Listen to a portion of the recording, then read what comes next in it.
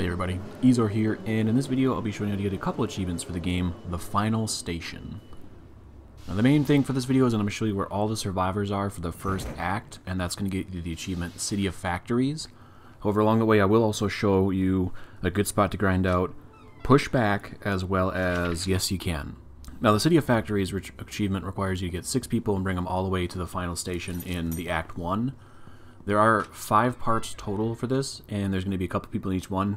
First one here is going to be this blonde chick, and she will actually be in the first part. Now once you talk to them, they will disappear saying they're going to the train. That's how you know that you've gotten them. You will also see them once you get to the next section, so that'll be fine too. Now this next guy's going to be in the sewer, and he's going to be pretty much when you're making your way back to the train. This is still in the first part. He'll have the gun, so make sure to talk to him, and he will join the train as well. So that's 2 people in the first part.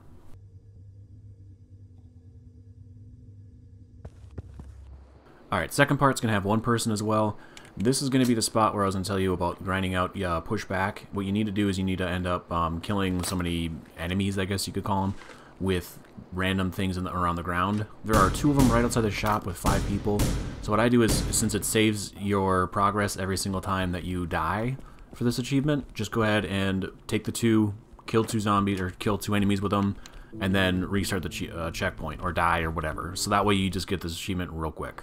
Now there is 1 person in here as well, and he's going to be on your way back from getting the keys, so he'll actually be in the sewer along the way, so you'll see him as long as you're making your way back through the sewer. Now just a side note for this, you do need to make sure you watch out for him. The biggest thing in between the parts, I guess you could say, is that when you're on the train, the people will have, they'll need health and food, and this guy in particular bleeds, and he will bleed for the whole time, so you just need to watch his health and give him a med pack when his health starts to get down to maybe the last quarter. Don't do what I did here where, oh no, he's bleeding, and I just go get him a med pack real quick, because it's just a waste of a med pack. So just kind of keep an eye on things until they get down to like the last third of life or food. They don't really need it, and it fills them up pretty good, so don't worry about just giving them there. It'll be kind of a waste. So like I said, don't do that what I did in the video.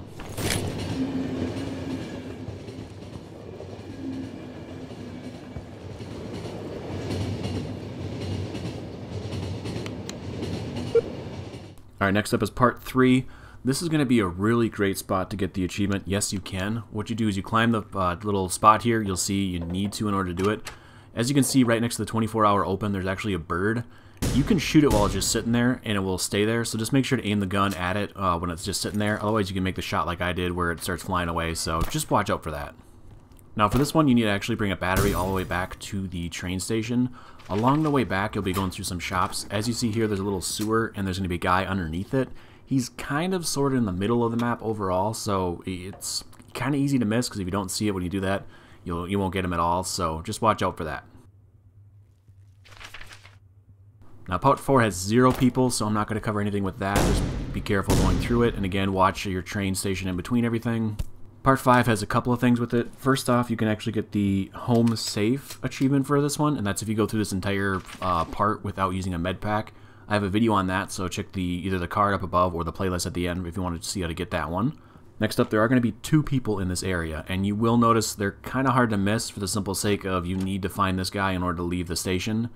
So once you find him, you'll see 3 people in there. One of them says flat out, no, I'm not going to make it, don't waste your time, and the other 2 will come with you. So make sure to grab those 2. As you see, the one with the bandage does, again, bleed. So make sure you have plenty of med packs, because if you don't have any and you're going to the last section, these guys will die. And that's really about it. If any of your passengers die along the way in between parts, make sure to reload the save, just kind of start all over again, because really this is all the game is going to be, is just rinse, lather, repeat, rinse, lather, repeat.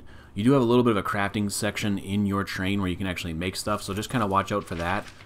But really, as long as you're kind of paying attention to people when they need food or when they need health or anything like that, you should be pretty good as long as you're not stupid like me and give them a med pack when they're like 10% done. So, and that's all there really is. So hopefully the video helped. If it did, go ahead and give it a like.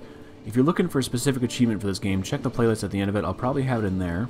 If you enjoy other video game related content, that's kind of what I do, so consider subscribing. Thank you all for watching. I've been Eezore. Until next time, keep your story going.